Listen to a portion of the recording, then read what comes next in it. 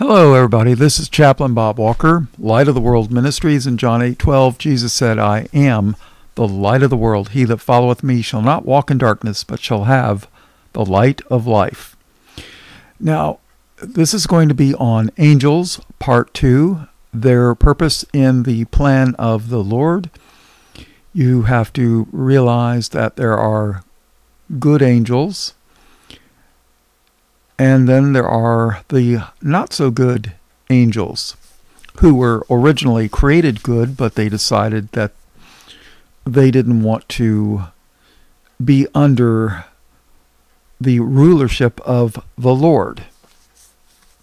Hence, Lucifer and his 1/3 of the angels. And in the previous lesson, I covered Genesis 6, Job 38, Job chapter 1. And people, you have to realize something. When the angels decided to rebel against the Lord, there was actual war in heaven. They tried to kill God Almighty. Didn't work. So God casts them out down to earth. So the war in heaven is now war on earth. Why in Genesis 6 did they interbreed with the women? They tried to destroy the seed line so that the promised Messiah of Genesis chapter 3 would be polluted. Let's take a look at that real quick. Now in Leviticus, this book was for the tribe of Levi. Levi was the tribe of the priests. They were the ones that served the Lord in the temple and in the tabernacle. And like I've said, Judah was the tribe of the king. They were the civil rulers. Well, the Levites were the religious rulers. They were the ones that were to be the experts on the law. But in Leviticus 19 and 19, and oh, by the way, somebody mentioned about numbers, following numbers. Well, there's two different ways of looking at numbers. There's the Kabbalah way of looking at numbers, which is Satan's way, and then there is the Bible way of looking at numbers. Certain numbers pop up over and over and over in Scripture. Some numbers are good, some numbers are not so good. For example, the number 6, the number 9, 11, and 13 oftentimes seem to show up, and it's not a good thing. The number 1, number 3, number 7, number 8, number 10, 12, and 24, and 40 are good numbers that pop up over and over and over and over. There was a guy named Bullinger, Bullinger. He did a book called, Numbers in Scripture, and he covers those numbers. I think 5 was a good number too.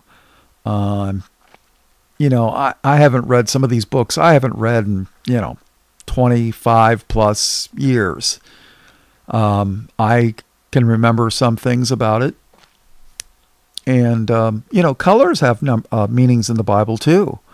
For example, blue, the blue in the sky.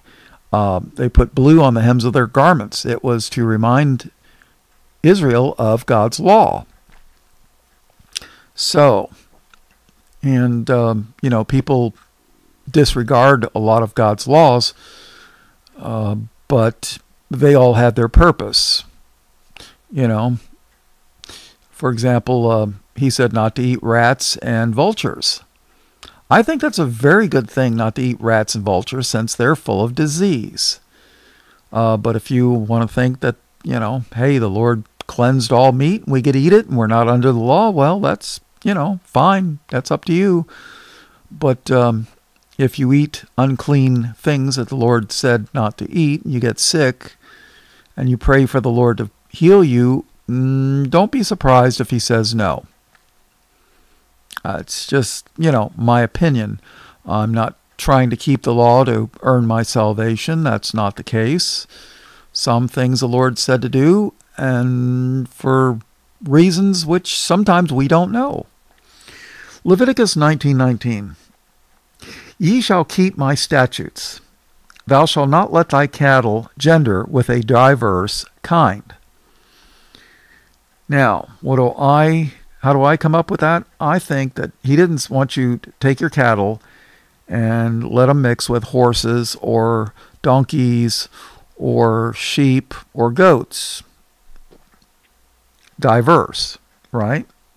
Thou shalt not sow thy field with mingled seed. What is mingled seed? Well, you don't want your strawberries the bees pollinating the strawberries with broccoli, or the broccoli with the strawberries. What happens if you mix fruits pollen with vegetable pollen? Nothing grows. It's a diverse kind. It's a mingled seed. You want your broccoli to pollinate your broccoli. So, it's just the way it is.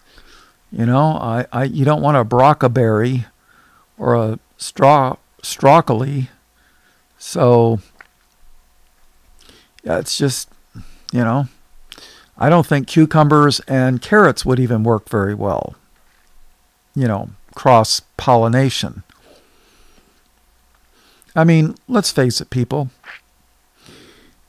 People will spend hundreds and thousands of dollars, hundreds of dollars, maybe thousands of dollars on a purebred dog.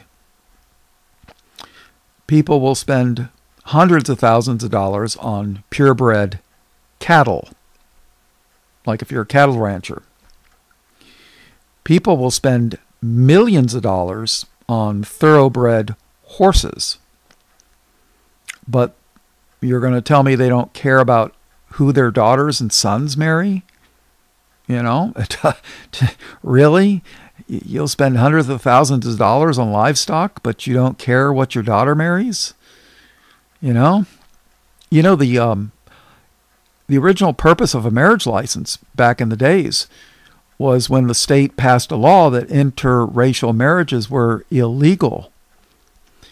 And that's why people went to get a marriage license, so that the county clerk could examine and make sure that both people were of the same race. That was the original intent of a marriage license. And then in 1964, 65 or so, the Supreme Court said, those state laws, those are illegal. That's racism. But you got to realize something. Back then, sodomites were not getting married. Abortion was illegal, and prayer in Jesus' name was in all the public schools where it had been for hundreds of years. Well, that's all changed. And now you've got interracial marriage, and the state will sanctify it. Of course, now, what is a marriage license? It is just a way for the state to get money, and it's a vehicle or an avenue of where the state can get involved in your business, so to speak, so that when a wife and husband don't get along, they can run to the court and file for divorce, and then you get some unsaved antichrist judge deciding who gets the kids, where the property goes, who pays who alimony, which 99% of the time is the man paying a wife for her ungodliness. I'm not saying that men are perfect, but if you got a white male husband, let's face it, all the cards are stacked against him in today's environment. The city that I retired from, they don't even like to hire white males. Matter of fact, they haven't hired a white male supervisor in my department in the 15 years I'd been there. So what can I tell you? And third world aliens get hiring preference. So, thou shalt not sow thy field with mingled seed. Neither shall a garment mingled of linen and woolen come upon thee. God didn't even like clothing with mixed fibers, cotton and wool. There are people that says that it interferes with the electrical properties of your body. I don't know how true that is, but, what can I tell you? God doesn't like mingled things. You could read in the Bible about kind after its kind after its kind many, many, many times. In Genesis 1:25, and God made the beasts of the earth after his kind, and cattle after their kind, and everything that creepeth upon the earth after his kind, and God saw that it was good. Genesis 6:20, of fowls after their kind, and of cattle after their kind, and of every creeping thing of the earth after his kind. Two of every sort shall come upon thee to keep them alive. Genesis 7:14, they and every beast after his kind, and all cattle after their kind, and every creeping thing that creepeth upon the earth after his kind, and every fowl after his kind, every bird of every sort, kind after their kind. Let's face it, bluebirds hang out with bluebirds, blackbirds hang out with blackbirds. Lizards don't interbreed with snakes. They're both reptiles, but, that's just the way it is. But that's why it was so bad in Genesis 6 that the fallen angels tried to pollute mankind's genetics. So, with that being said, I hope you learned something. Let us go to where an angel speaks next in Genesis chapter 21. Verse 1. I hope that clears up a little bit about lesson number 1 on the angels, their purpose, part 1. Now this is part 2. Genesis 21, verse 1. And the Lord visited Sarah as he had said, and the Lord did unto Sarah as he had spoken. For Sarah conceived and bare Abraham a son in his old age at the set time of which God had spoken to him. Now we covered this previous part in part 1. And Sarah called the name of his son that was born unto him, whom Isaac bare to him, Isaac. And Abraham circumcised his son Isaac, being 8 days old. The number 8 signifies a new beginning. There's 7 days in a week. The 8th day is the first day of the next week. It's a new beginning. All right, so, and Abram circumcised his son Isaac, being 8 days old, as God had commanded him. And Abraham was 100 years old when his son Isaac was born unto him. And Sarah said, God hath made me to laugh, so that all that hear will laugh with me. I believe the word Sarah, the name Sarah, even means laugh or laughter.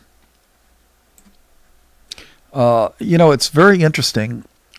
Many of the Old Testament names have meanings. I found that extremely interesting because oftentimes it defined the character of the person who was named that. I don't know if the same thing holds true in the New Testament with the Greek. Possibly. I've just never investigated it, so I can't say yes, no, maybe, I don't know. All right, so, and she said, verse 7, and she said, who would have said unto Abraham that Sarah should have given children suck? For I have borne him a son in his old age. Now, I believe Sarah was 90 when she had this child. How many 90-year-old women do you know that give birth? Yeah. I mean, this is not a virgin birth like Mary with Christ, but It's still a miracle, right? Verse 8. And the child grew and was weaned, and Abraham made a great feast the same day that Isaac was weaned. And Sarah saw the son of Hagar, the Egyptian, which she had borne unto Abraham, mocking. Now this was Ishmael. Ishmael was making fun of Sarah's child, Isaac. Verse 10. Wherefore she said unto Abraham, Cast out this bondwoman and her son. Cast out this bondwoman and her son, for the son of this bondwoman shall not be heir with my son, even with Isaac. So Sarah's telling Abraham, tell this woman and her son to take a hike. Tell them to get lost. Verse 11. And the thing was very grievous in Abraham's sight because of his son. Why? Because Abraham he probably loved his son. Verse 12. And God said, here we go. And God said unto Abraham, Let it not be grievous in thy sight because of the lad, and because of thy bondwoman. In all that Sarah hath said unto thee, hearken unto her voice. In other words, listen to her. For in Isaac shall thy seed be called. In other words, Isaac is going to be the chosen people, not Ishmael. Does that seem harsh? God makes a choice, right? I've heard people say that, I don't believe in election, and I don't believe in the chosen people. Well, actually they do, as long as you call them the you-know-whos, the Chosenites over in the Middle East. Yeah, when you're talking about Christians, they don't believe in election, they don't believe in a chosen people. But when it has to pertain to the Antichrist, the you-know-whos, well, then they do believe in the chosen people and in elect people, which I find ridiculous, but, hey, they don't have any logic. Oh, and they don't bother to read the Bible. If my pastor John Hagee says it, it's true. That's their extent of their theology. John 3:16, for God so loved the world. That's it. But Jesus also said, love not the world. So which is it? Love the world or don't love the world? Well, God loved the world before the fall. That was the world that he loved. That he sent his only begotten Son to redeem that world and the creation back to where it was. Remember the Lord's Prayer? That it might be on the earth as it is in heaven. Why? Because the earth's corrupted. For God so loved, past tense, the world. But he says, love not the world. Don't love this fallen world. And I'll tell you what, people, Matthew 24 and Mark 13, where the Lord warns about famines, it's coming true. About 100 years ago, the kosher Soviets, the Bolsheviks, starved by the millions the Russian people and the Ukrainians. And guess what? When they killed off all their farmers, and then they had a bunch of crop failures, because that's what usually happens when you kill your farmers, and then there was some bad weather, what did the United States do? We blessed them by feeding them. We sent them wheat so that they didn't starve to death. God sent them a famine, and we helped the enemies of the Lord Jesus Christ. Get the book Behind Communism by Frank Britton, Britton, and then look up the names of the top communists in a 1925 U-ish encyclopedia, and look at all the names. You can't look at the, I think it's a 1917, their encyclopedia, but because it was before the revolution. The revolution wasn't until 1917. But the 1925 edition of their encyclopedia lists all the names. Matter of fact, look up the article on communism. I mean, really? God's chosen people, huh? If you say so. But what they don't tell you is their God is Lucifer. So, for in Isaac shall thy seed be called. Isaac's going to be the chosen people, not Ishmael. Does that sound unfair? Well, let's take a look. Verse 13. And also of the son of this bondwoman will I make a nation, because he is thy seed. See, God promised Abraham he would be the father of many nations. And one little nation over in the Middle East, created in 1948 by the United Nations, does not many nations make. That's only one, and one is not many. So either God's a liar or the churches are teaching lies. Take your pick.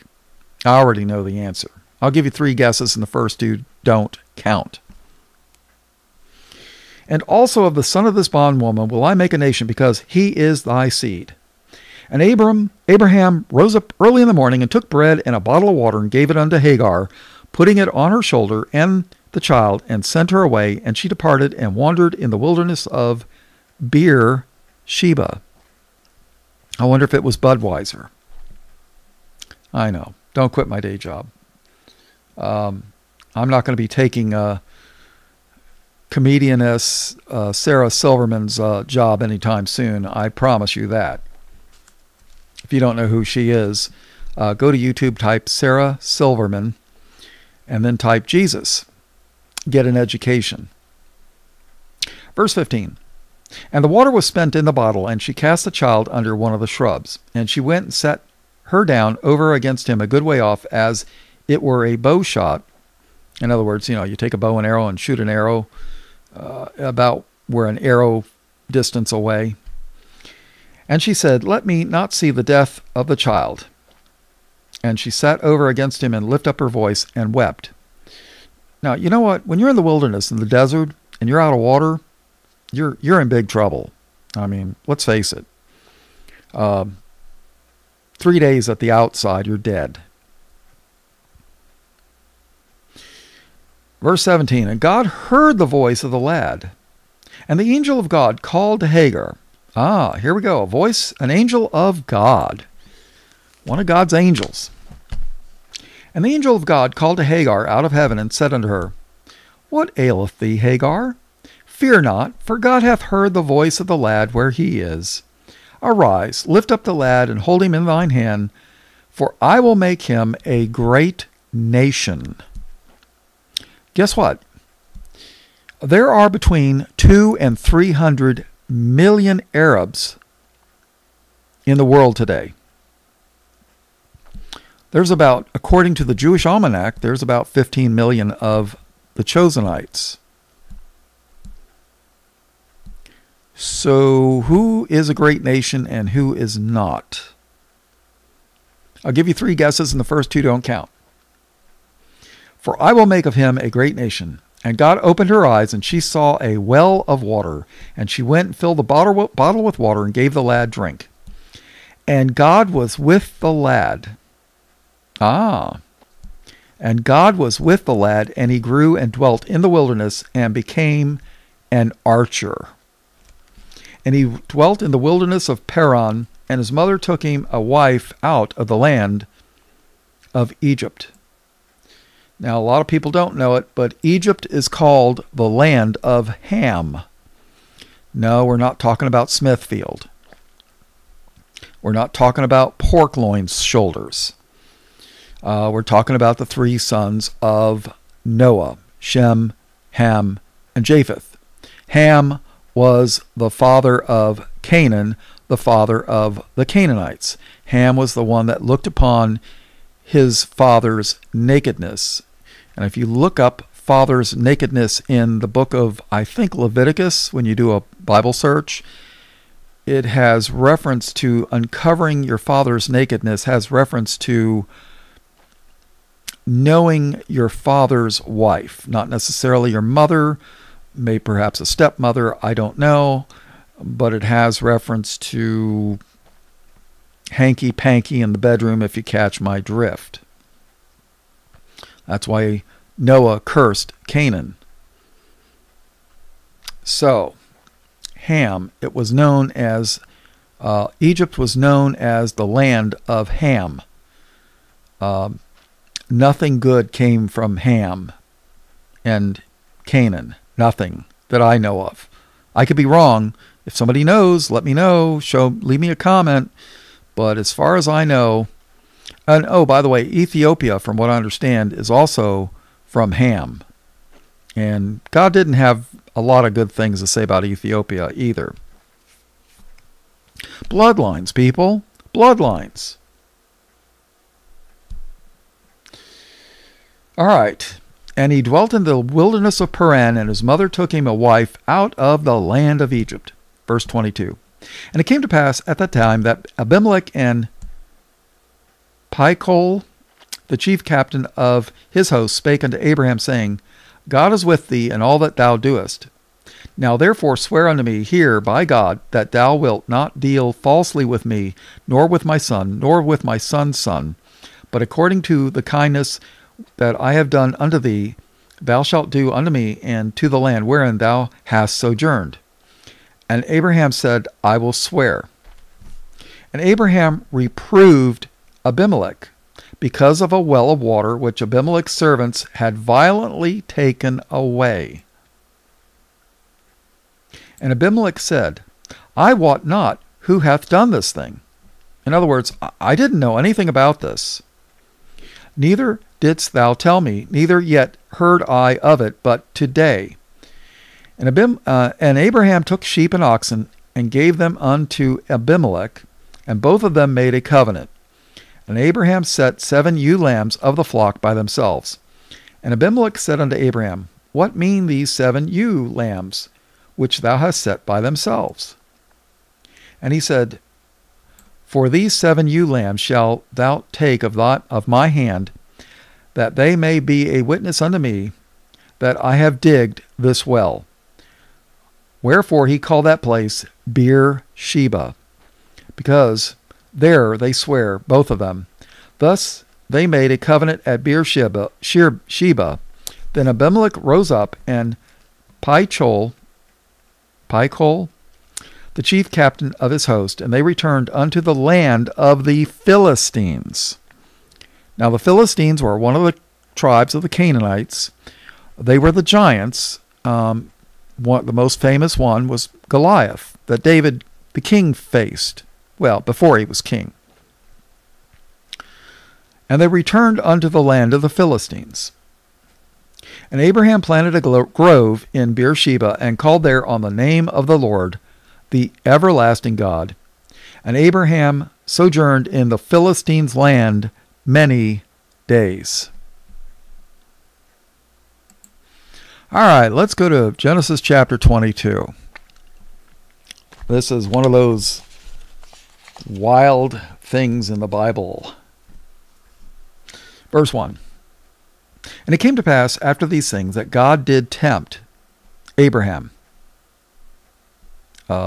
Tempting as in trying of his faith, testing.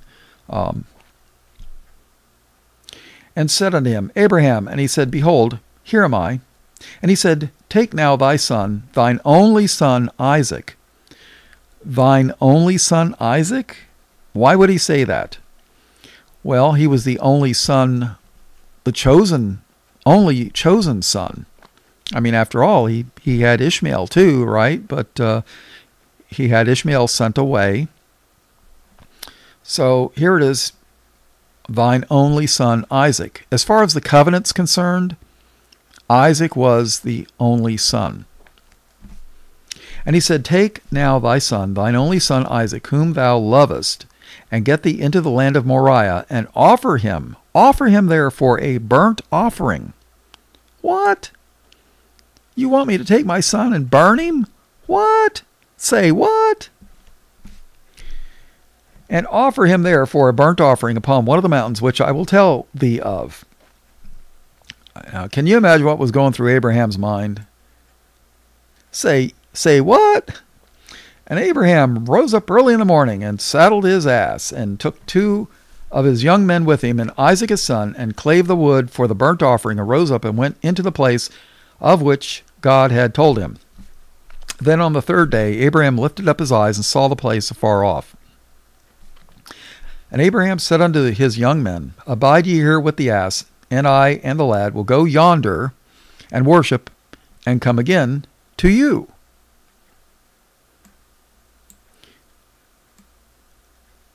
And Abraham took the wood of the burnt offering and laid it upon Isaac his son, and he took the fire in his hand and a knife, and they went both of them together. And Isaac spake unto Abraham his father, and said, My father. And he said, Here am I, my son. And he said, Behold, the fire and the wood, but where is the lamb for a burnt offering? And Abraham said, My son, God will provide himself a lamb for a burnt offering. Guess what? Doesn't this point towards God the Father offering his only begotten Son, Jesus, as the Christ? And by the way, people, Christ is not a name. It's a title. You know, Christ, Messiah. God himself will provide a lamb. Doesn't the Bible record that Jesus is the Lamb of God slain from the foundation of the world? Oh yeah. Book of Revelation. John the Baptist, what did he say when he saw Jesus? He said, Behold the Lamb of God, which taketh away the sin of the world. Oh yeah.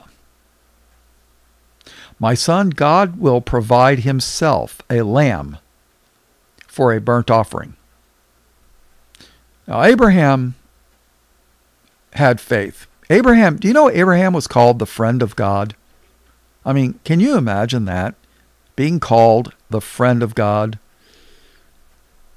Hey God, who's your friend? Oh, that's Abraham. Wow. So here it is, Abraham's thinking that he's going to offer up his son. But I suppose he knows that God can raise him from the dead if he wants to. Or he could give him another son. Or perhaps he knew in his heart that God wouldn't let him break a commandment to kill, like Cain did to Abel. But then again, when God tells you to do something, so there's no telling what was running through Abraham's mind. So, my son, God will provide himself a lamb for a burnt offering. So they went both of them together. And they came to the place which God had told him of, and Abraham built an altar there, and laid the wood in order, and bound Isaac his son, and laid him on the altar upon the wood. I wonder what Isaac was thinking. And Abraham stretched forth his hand and took the knife to slay his son. And the angel of the Lord called unto him out of heaven and said, Abraham, Abraham. And he said, Here am I. And he said, Lay not thine hand upon the lad, neither do thou anything unto him. For now I know that thou fearest God, seeing thou hast not withheld thy son, thine only son, from me. Now, personally, I think God already knew this. But he was proving, now this is my opinion, he was proving Abraham's faith in God, having Abraham prove to himself that he would believe the Lord and carry out the Lord's wishes, even if it meant killing his only son, his only covenant son. But he told him, Neither do thou anything unto him. For now I know that thou fearest God, seeing thou hast not withheld thine son, thine only son from me. Verse 13, and Abraham lifted up his eyes and looked, and behold, behind him, a ram caught in a thicket by his horns. And Abraham went and took the ram and offered him up for a burnt offering in the stead of his son. And Abraham called the name of that place Jehovah Jireh, as it is said to this day, in the mount of the Lord it shall be seen. I believe Jehovah Jireh, I'm probably pronouncing it wrong, but I believe that means the Lord provides, if I remember correctly. I did a study on the names of God, all the different names of God, but, you're talking probably 20-something years ago. I got a good memory, but it's not that good. It's not photographic. Verse 15, and the angel of the Lord called unto Abraham out of heaven the second time, and said, by myself have I sworn, saith the Lord, for because thou hast done this thing, and hast not withheld thy son, thine only son, that in blessing I will bless thee, and in multiplying I will multiply thy seed as the stars of the heaven, and as the sand which is upon the seashore, and thy seed shall possess the gate of his enemies. Now God said he's going to multiply his seed, his children, as the stars of the heaven, and as the sand which is upon the seashore. Now those of us that live in cities, there's not that many stars in the sky, but I tell you what, you go out in the desert where there's no cities for 30 miles in either direction, there's hundreds of thousands of stars. Just like I live in Florida, and you go to the seashore and look at the sand, there's got to be trillions, billions and trillions of grains of sand. There's got to be billions. And I'm sorry, but 15 million you-know-whos in a little tiny nation in the Middle East created by the United Nations in 1948 just does not fulfill those prophecies. But try to show that to the demon-nominational church world and mention that stuff, and they'll show you the door and threaten you with trespassing and calling the police because they don't like you to upset their theological apple cart. The apple that Eve bit into in the garden, according to them. Yeah. That in blessing I will bless thee, and in multiplying I will multiply thy seed. Multiply as the stars of the heaven, and as the sand which is upon the seashore. And thy seed shall possess the gate of his enemies. And in thy seed shall all the nations of the earth be blessed, because thou hast obeyed my voice. So Abraham returned unto his young men, and they rose up and went together to Beersheba. And Abraham dwelt at Beersheba. And it came to pass after these things, that it was told Abraham, saying, behold, Milcah, she hath also borne children unto thy brother Nahor.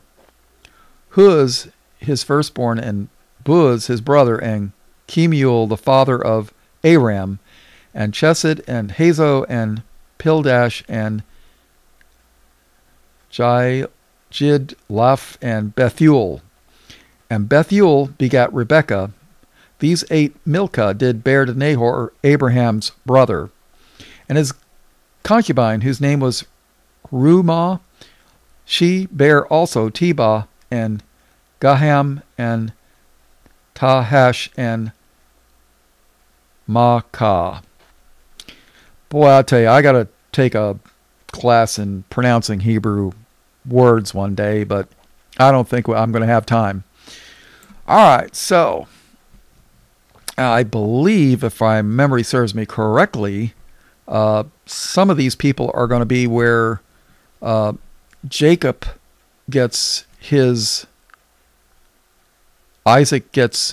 a wife for his son, Jacob. All right, let's close this out. This is part 2 of Angels, Their Purpose. I've got an entire playlist on the promises of Abraham. If anybody's interested, just click on my name on the YouTube channel. It'll take you to the homepage. Look at the top. It'll say playlists. Click on that. Look for Abraham. I got a lot of old material, people, from 4 and 5 years ago. A lot of old material. You don't have to look at all the new stuff.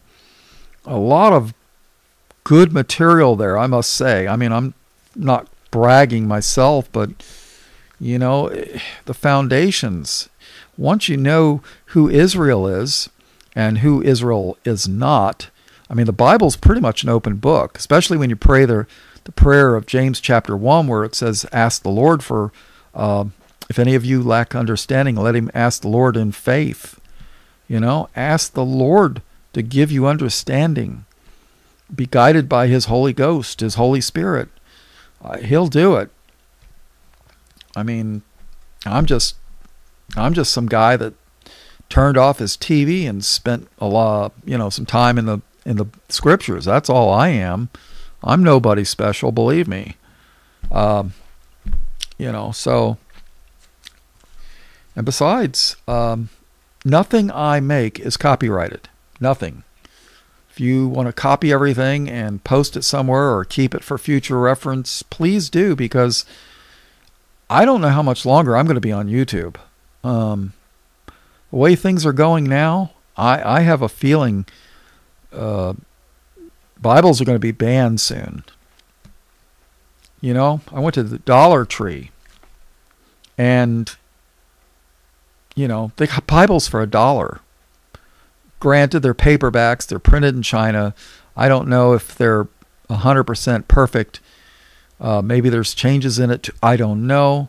But Dollar Tree has Bibles for $1. I mean, go to the used bookstore. Get some Bibles. Put them away. Hide them. They're already being considered as hate speech. And under the Noahide laws, look it up. Noahide. Under the Noahide laws, they're going to be banned one day. People, Matthew 24, Mark 13, there's going to be famines.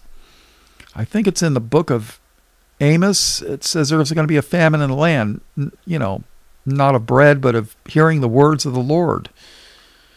And if anybody sends me a flash drive, I'll be happy to copy all my audios and send them to you. Just, send me a flash drive. Write me for my address. I'm not afraid to give out my address. The devils know where I live. Trust me. They've been watching me for a long time. A long time. Back in the early 90s, they were opening up my mail that came from a certain church that they consider a white supremacist, evil, racist, anti-you-know-what church. And they were the ones that gave me my foundation in what the Bible really says. Find out what the world really hates the most, and it probably is what the Bible teaches. If the world says sodomites should have the right to get married, you better believe the Bible says the opposite.